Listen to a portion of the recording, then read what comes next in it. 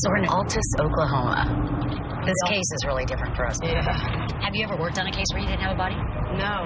Tracy Allen was a 27-year-old mother of 2 little girls. On the night of May 18th, 2001, she was seen for the last time, and her whereabouts are still unknown. According to her estranged husband, Garland Allen, Tracy abandoned her 2 young children for an unknown boyfriend and left her home of Altus, Oklahoma, never to be seen again.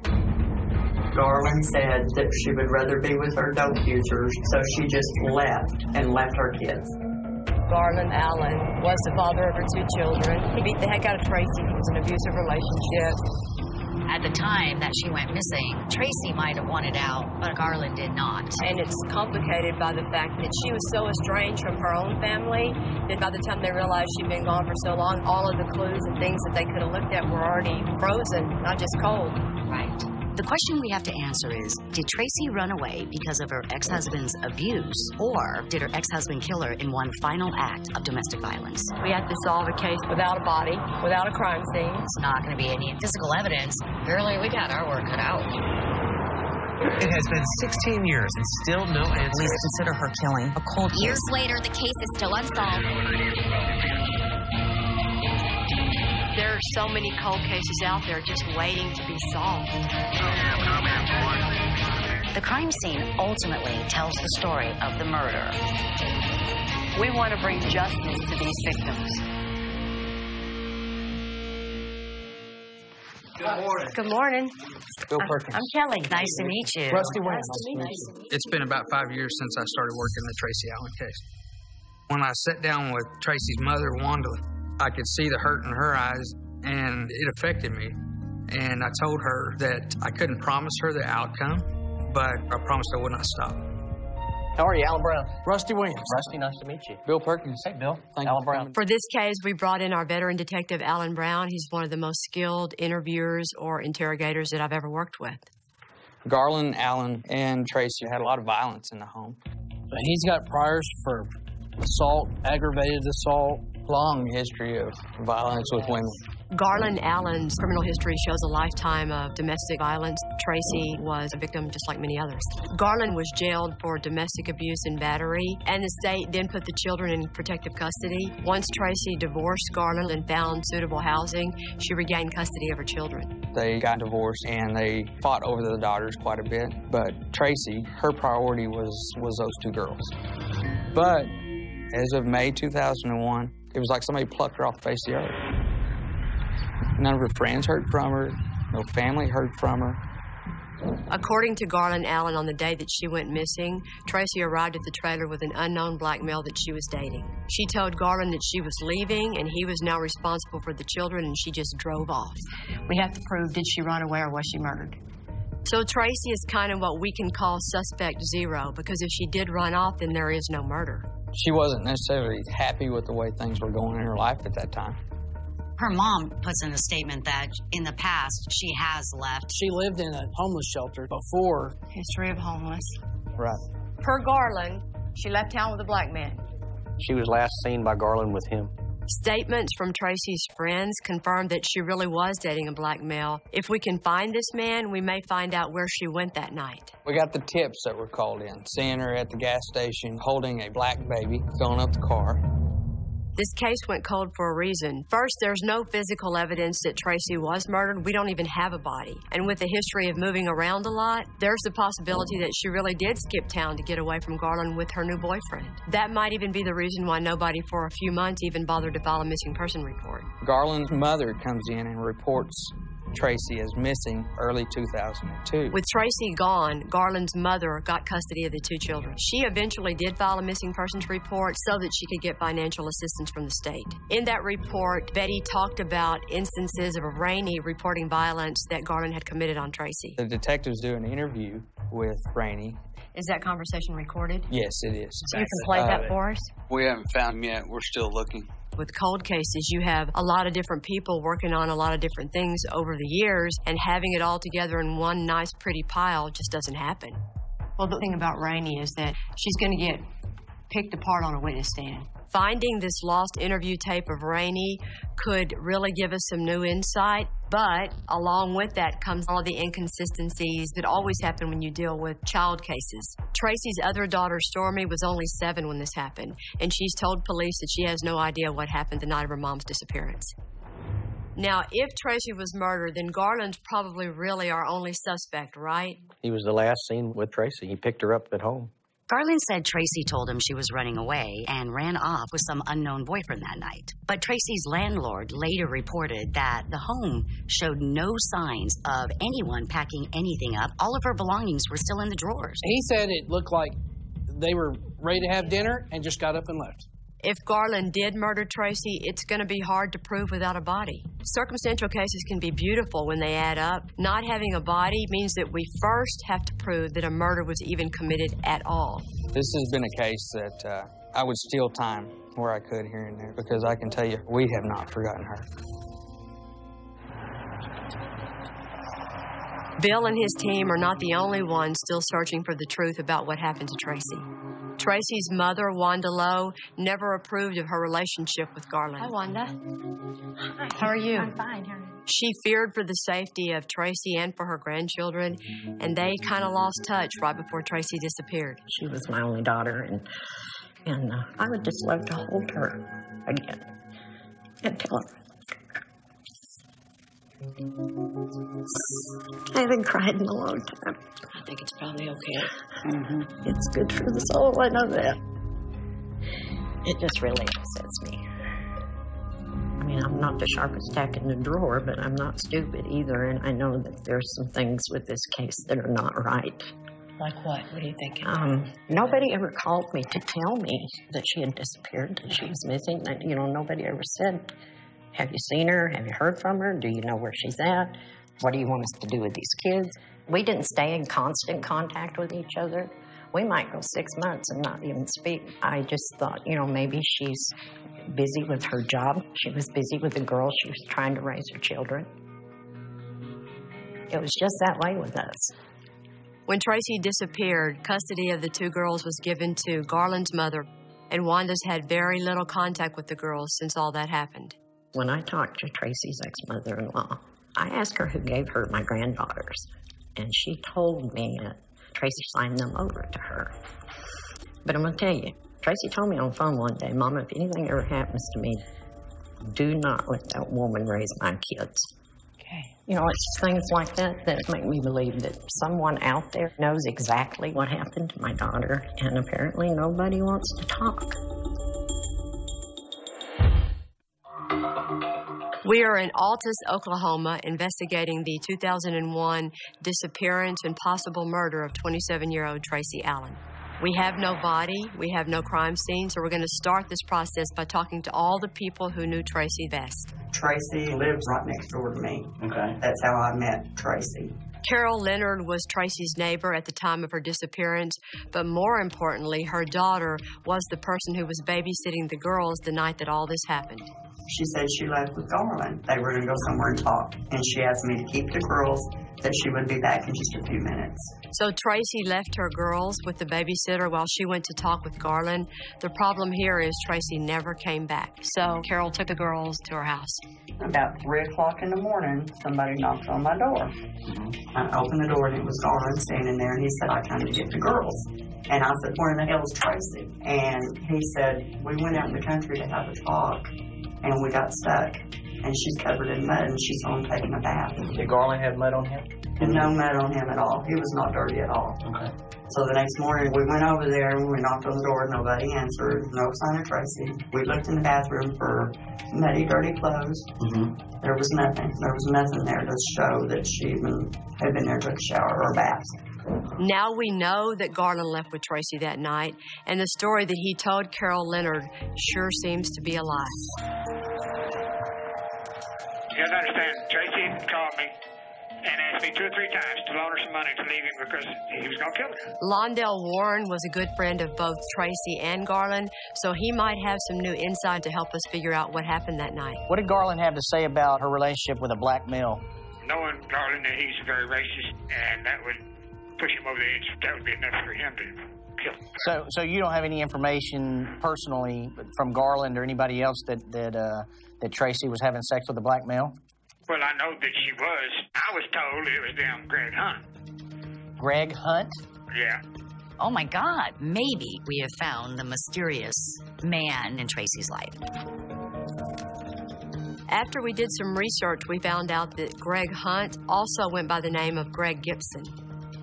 He passed away in 2011, but he had been in and out of prison, so Bill is trying to find out exactly where he was the time Tracy disappeared. This guy's either going to be the last person Tracy's seen alive with, or he is the motivation for Bo killing Tracy. All right, so we'll have to put him on top of our list to go try to find the brother. We've got some big news. Mr. Greg Gibson was incarcerated the whole time. So, turns out when Tracy went missing, Greg was in jail for possession of a controlled substance. Garland could have been so angered by the fact that Tracy was dating Greg that it could have caused him to commit murder. So Garland could have thought that using Greg as his cover story might have worked, but he had no idea that Greg was sitting in jail the whole time with his own perfect alibi. Wish we could take care of all of them that easily. We need to know more about Garland's actions right around the time of Tracy's disappearance. We've tracked down a confidential informant who knew Garland's landlord. After Tracy went missing, Garland just skipped town, and this confidential informant is the one who helped clean up the mess in the trailer that Garland left behind. We drove up town. We went into the trailer. This is the next day. Yeah, I go in and I see the floor cut out, and I said, "What the hell?" Right in the middle of the floor. Carpet. The carpet, yeah, just big old square.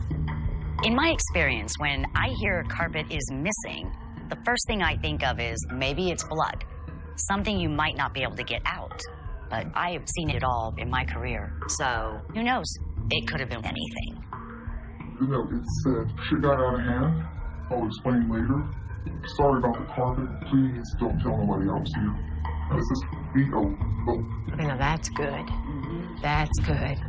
Based on the information that our confidential informant gave us, I want to examine Garland's trailer as possibly being where the murder occurred. You know, it's just so sad you listen to how Tracy was beaten and thrown around for all those years. You know, you could judge him and go, how could you put up with that? But then you've never lived in a town like this with no job and no money and no education and little kids to raise. Right. It happened in my own house with my stepdad. Really? Yeah. I asked Mom, why are you going to let him beat you up again? Oh, it's okay. It'll be okay. I don't make enough money. Leave his sorry ass. Yeah. You think about all that, then you appreciate Tracy getting her first new house, and she was so excited just to be off on her own, and Garland just couldn't stand the fact that she was getting independent. What he couldn't stand is that he could no longer be in control of her. Well, this definitely looks like it probably was similar. This is the trailer similar to the one that they were in. There's a huge possibility the last place Tracy was in Garland's trailer. But the entire trailer park is gone. So now we're going to go look at a mock trailer set up like Garland's trailer was. I think we'll be able to get a good idea of what transpired in the trailer. Yeah, this probably looks very similar to what it would have been. Your entrance door comes into your living room area with your kitchen off right there. And then you've got your hallway right over this way. If she was killed there, just to be able to get a visual of the layout is going to help us be able to piece this together. You can see from the photos, clearly the carpets do not match. After listening to the confidential informant about the missing piece of carpet, it's really clear that a large piece of carpet is laying over where it was cut. They're nowhere similar. You know, It's not like it was a professional job. No, they didn't try to cut it in. No, they didn't try to cut it in. It was laid over the linoleum so that if somebody came looking for it, there wouldn't be any blood, there wouldn't be anything. And nobody's going to ask any questions because it was so messed up anyway. Right. The photos that we have actually do corroborate the missing carpet in the trailer, and that's another good piece of circumstantial evidence in this case. But we need someone who can tell us what Garland really did the last night that Tracy was ever seen, and that person's going to be his mother. You ready? Yeah.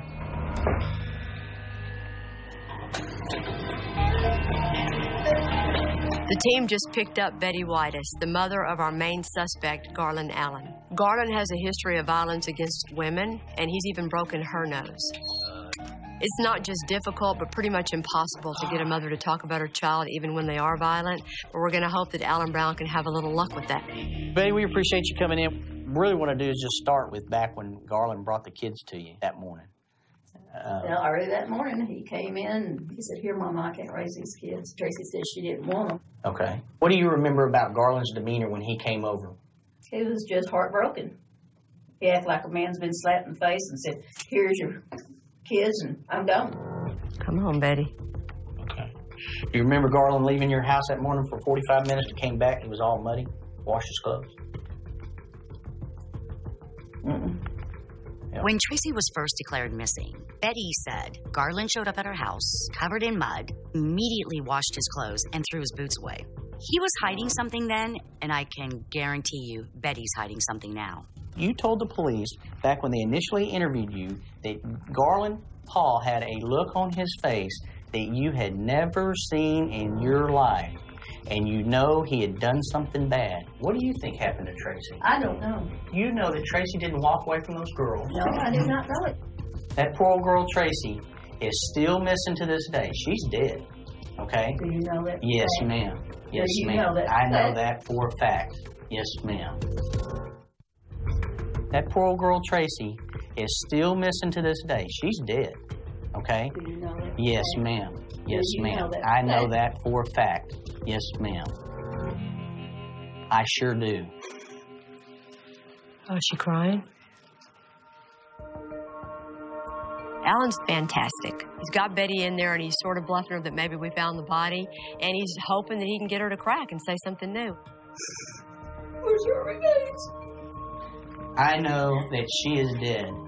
And I want to tell you something, Betty. You know good and well that Garland beat that girl on a regular basis. You don't think she'd walk away from those kids, do you? No.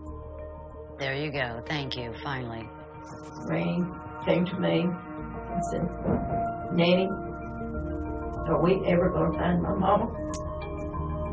I said, "I don't know, baby." What do you think happened to her? I don't know. I know. I wouldn't be sitting here bawling my eyes out. Right. And do you think Garland did something to her? Yeah. I don't want him to do it, but maybe he did do it. You ever asked Garland directly, did you kill? I'm scared of Garland. You're scared of Garland. Where would Garland put her body? Joe, I don't know. I haven't looked. So you actually went out and looked for Tracy's body? I sure did. So you believed she was dead? You knew she was dead? I didn't know she Well, was. you know what I mean. In your heart. I thought, in my mind, where he would put her. That's huge, if she went looking for the body. Yeah. And where'd you go look? I walked out where we always used to fish and pin. Tracy just loved that place. I've got a saying in life, and I told him one day, "Gotta get you for this, Garland." She never said that before. Thanks to Betty telling the truth about her own son, a strong circumstantial case just keeps working against Garland.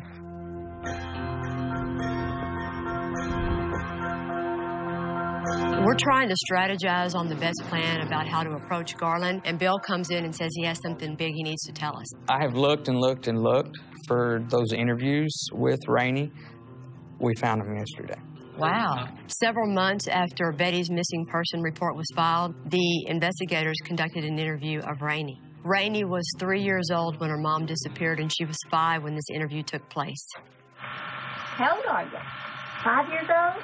All right. I'm going to draw just a little bit. Who all lives at your house? Papa, Mommy. Who else lives there? That's everybody that lives at your house? Where does Mama live? Rolled up on the carpet with her blanket on her face and rolled her up in a rug and tied her with a rope and put her in the ditch. Put her in a ditch? Oh, my God. Who did that? My daddy. Oh. Did you see it? Yeah. I was sleeping at something and we wake up and see Mom and Daddy falling in the room. And Mama said call the policeman and arrest him. This is the beautiful part of cold cases, the hope that there's all this information out there that just needs to be mined for. Can a defense lawyer pick it apart? Yeah. But anybody that hears that tape is going to know that Rainey saw something. It is time that we confront Garland Allen face to face. He is living in Hill County, Texas, in a town called Hillsboro. Garland's trailer was recently burglarized, so the Hill County Sheriff's Department has come up with this idea to have him come down and identify some of his stolen property. Hello. Is this Garland Allen? Yes. Hey, this is Sergeant McClanahan at Hill County Sheriff's Office. Yes, sir. Listen, I think I may have your pocket knife. Can you come up to the office and look at that thing for me? Okay, I got to pick up my daughter when she gets out of school and she's at Marvel. This is an amazing opportunity. If he brings Rainey, then we can question her too. Give me about, I guess, an hour or so. Well, I'll be here. Thank you. You bet. It's been a long time since anyone's asked Garland any questions about Tracy. He has no idea what he's about to walk into. Garland, I'm Rusty Williams. I'm an Altus detective. This is Alan Brown. He's an investigator. This is good to meet you. We're continuing the investigation of Tracy Allen, and we thought maybe you could help us fill in some empty gaps that we had and just take just a little bit of your time. We have our main suspect, Garland Allen, and his daughter, Rainey, separated for questioning. We have caught Garland completely off guard, so the hope is that he's too surprised to be able to remember all of the lies he's told over the years. On the night she came up missing, where were you on that evening? I was at home. How did you come to end up with the kids? I went to go get them. She told me to go get the kids. She was leaving. The boyfriend was honking a horn out there in the car, or whoever was with her. Okay. You know him? Never seen him in my life. Never seen him before. No. What'd he look like? He was a black guy. And then what'd you do? I went and got my kids. Okay. Tracy was living at the time in that house over on Elm. Is that correct? I don't know where she was living at the time. How did you know to go to Carol's house? Tracy told me to go get them. And you, okay. Did you already know where Carol lived? Well, yes, sir. And so you knew Tracy lived just right down the street? Yes, sir. Okay. Carol said you come at 2 in the morning. What'd you tell Carol about the kids, why you were picking them up? I didn't tell her nothing. Carol said, Garland told me that they got stuck in the mud and that Tracy got out and got all muddy and was over home taking a shower. Your story don't match, man. Told everything that I... But you lied to us. After you'd brought them kids to your mother and dropped them off, your own mother says you left for 45 minutes, maybe to an hour. And when you came back, it's covered in mud. And she said you took your clothes off and took them to the wash, and you told her, I had a flat. And these people aren't lying, Garland. They're answering, you know what? I'm not lying either. You gotta be, Garland. No, I'm not. I'm not lying to you. Garland, she was with you that night. I'm not lying to you. She wasn't with me. She was with somebody else. Yeah. I ain't done nothing to Tracy. I didn't kill nobody. While Alan and Rusty are talking to Garland, Bill and I are going to talk to Rainey in the presence of Garland's ex-wife and Rainey's friend, Brandy. We want to get Rainey's side of the events surrounding the disappearance of her mother. You know, we want to talk to you, Rainey, because there's a whole lot to all this that maybe you've never been told and don't understand. I haven't been told a lot, and I don't appreciate it, because last time that I heard, we pronounced my mom dead. Right. Whether she's physically dead or not, she's dead to me. Does it matter to you if someone killed your mom? Honestly, not really. She never came in my life. She was there for 2 years. And we would love for you to hear the tape that broke our heart. It's the tape that you gave when you were 5 years old about what happened when you were 3 and your little girl voice. She doesn't have to. She can hear it. What happened to the carpet in the trailer? Silence. What happened to the big section of carpet cut out? You cut a big square out of it. Well, I started taking it out. So you take out the carpet by cutting the center out instead of pulling it up at the edges? Well, it was... You only cut one piece. Why did you cut it out and leave the other? Why did you cut just that section out? Because the next morning, I was supposed to be at work. I was in the process of changing it out. I was working on the house. Garland had his story straight 11 years ago, had an answer for everything. But now that time has passed and we're catching him off guard, he can't remember what he said before. Garland, I'm telling you right now, man, you will do yourself good if you tell the truth about Tracy. I ain't done nothing. No. You're trying to pin something on me that ain't right. Garland, I don't have to pin it on you. Your story about that day is a lie. Tracy's dead, and you did it. No, I didn't. Can I be dismissed? Rainey Allen has been lied to her entire life, and because of those lies, she's been possibly living with a killer. It's crucial for Rainey to listen to this tape of the interview she gave when she was 5 years old. When she hears in her own words what she told back then, she might understand how important it is for her to get away from Garland. Spell your name for me.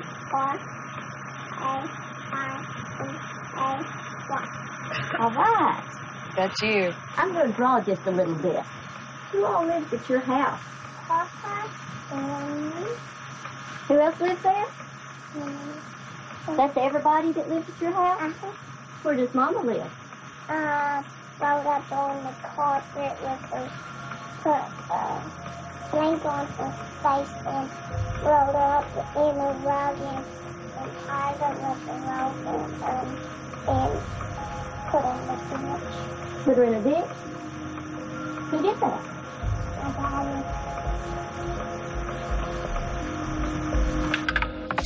Do you see why we keep going?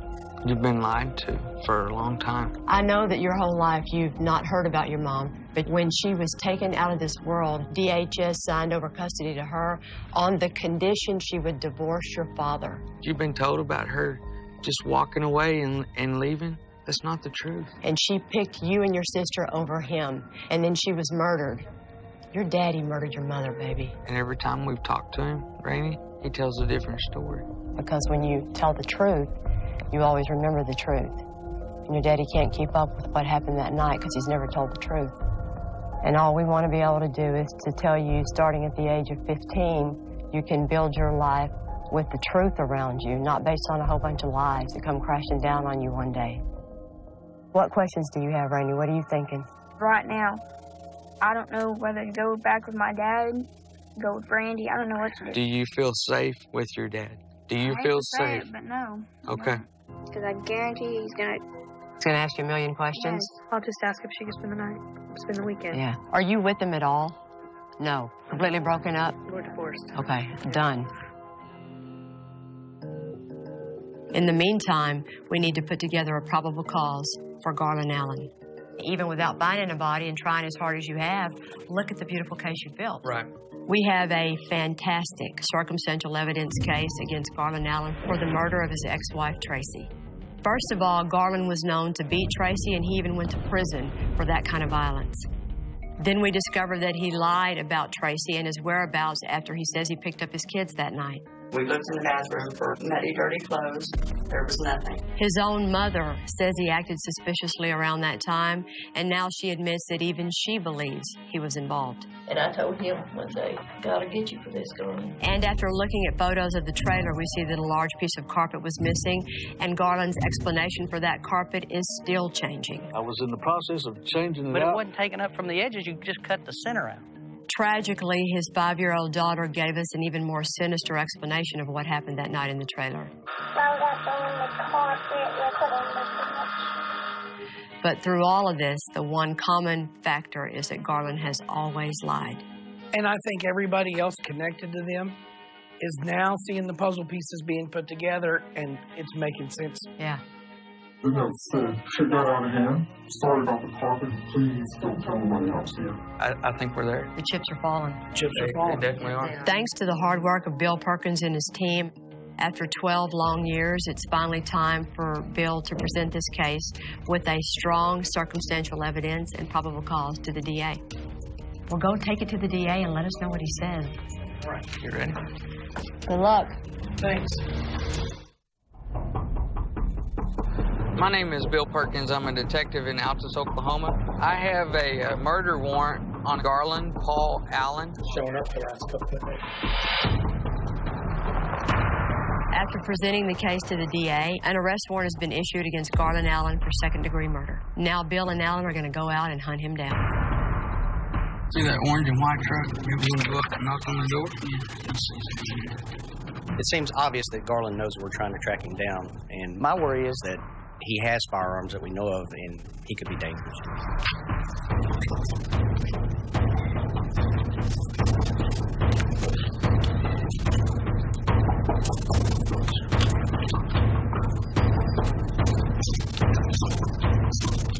Yeah, he's definitely padlocked everything up. Looks like he's even left his animals behind. It's pretty clear that Garland's on the run now. Which one is he? He's right here. If anybody's going to know where he is, it's going to be his daughter, Rainey. Hey, Brandon. Have you seen Garland? Where's he at? I mean, just be honest with me. Yes, I have seen him, and I don't know where he's at. I'm going to show you something. It's a felony warrant for second-degree murder. For killing your mother. I think everybody knew that this day was coming, but I don't want to see him getting hurt by trying to fight the police and stuff, because I'm telling you, you can't run from this. Yeah. This is nationwide. The most important thing is he turned himself in. He's a violent person. And Rainey, I realize he's your father, and no matter what he's done, you still love him, right? Mm-hmm. But he's made some bad choices, okay? And there's always repercussions for that. Do you think you could get him on the phone? Yeah. Does it have a speakerphone? Call him and tell him they have a felony warrant for second-degree murder for you. Okay. Does he work today? Or do you know? They have a felony arrest warrant for your arrest.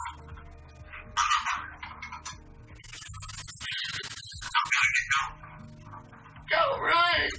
It's just gonna make it worse. Just don't run. I know. Just don't run. I can't even imagine how shell-shocked Stormy and Rainey are. And if I know anything about the children of abusers, they have a hard time believing that any parent can be a bad guy, because you have to remember, it's the only parent they're ever going to have. Rainey, ask him if he'll talk with me.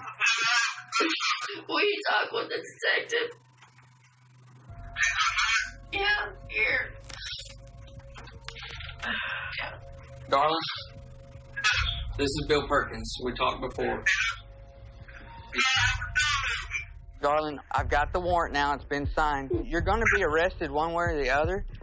I would rather do it the safe way. The best thing to do. Garland, I just follow the evidence where it takes me. Garland, if you'll tell me where you're at, I'll come to you, okay? We'll get you taken care of. You'll come to me?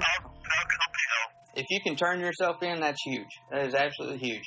If you keep to your agreement, I will bring Rainey down, and I will let you visit with her, okay? Okay. So, how long do I need to wait on you? Give me an hour.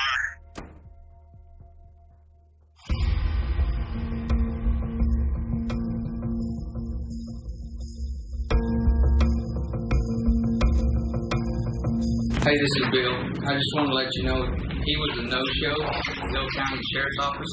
Do they have that plate number for that truck? That's a black Toyota? Yeah, okay. And he may be towing a flatbed trailer with some property on it. He's somewhere in the area. All right, I appreciate you really getting out of your hair. Thank y'all.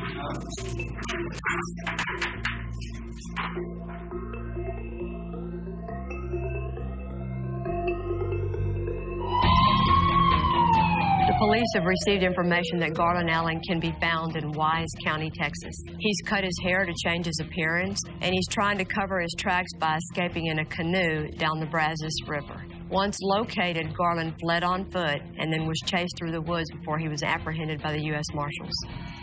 You tell me what happened the best you can remember and try to get as detailed as you can. In the days following his arrest, he was turned over into the custody of the Altus, Oklahoma Police Department.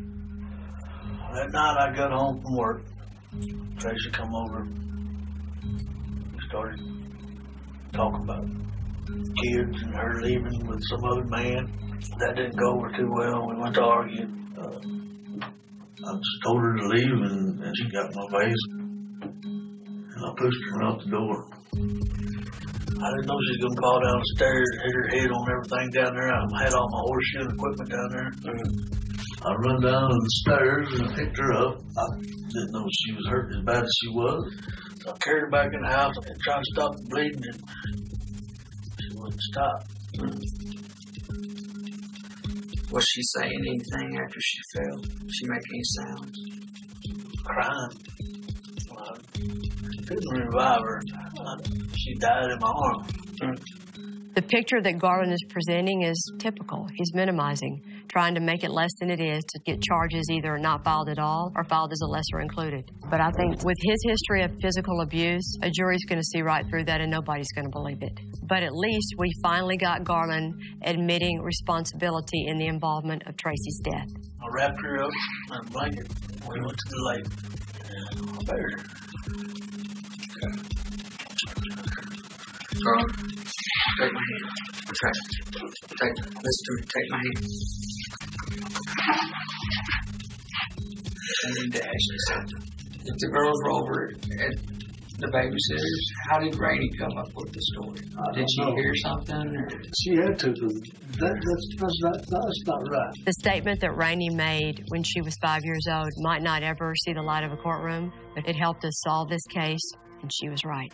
Why did you not try to drive her to the hospital or something? Was there something? I'm afraid I'm going to go back to jail. Okay. Killers think they're so tough until they're busted and caught. And Garland's tears ain't for nobody but himself. Garland kept this horrible secret for 12 long years. And now with the help of the Texas Rangers and Bill Perkins, we're headed out to try and find her body.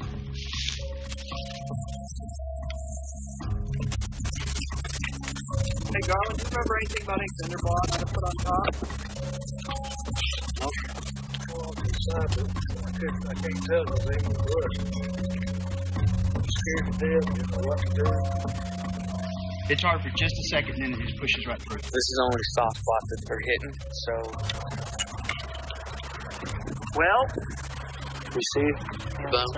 Appears to be a rib. You see it? And there's some white piece, maybe jewelry or something with it? This whole area's got to be opened up. Everything fits his story. Yep. There's no reason to believe this is a dead dog or anything like that. It's going to take some time for the lab result to be done to establish that this is Tracy definitively, but Garland, by his own admission, is her killer. Hi, Wanda. How are you? I'm doing okay. Yeah. Waiting. Oh, yeah. The hardest part of our job now is telling Wanda, Yeah. but the hope is that at least she'll get some answers to the questions she's had for so long. I just need to know what happened to her, you know. With all the work that Bill Perkins has done all these years and with the extra work this last week or so, Garland has finally confessed to killing Tracy. He's told us where he buried her body. Oh. It's been a long time coming. It has. You know, mothers have instincts. And I just knew, my soul knew it was him. I want to bring her home and lay her next to her grandparents. Thank you isn't enough. We hope that this will help you finally be able to put your daughter to rest. Garland let Tracy's mother wonder and live in pain for 12 years. And then he told everyone that she left her babies behind. Now it is time for the justice system to go to work, and Garland can sit in prison for the rest of his life and appreciate all the consequences of what all he's done.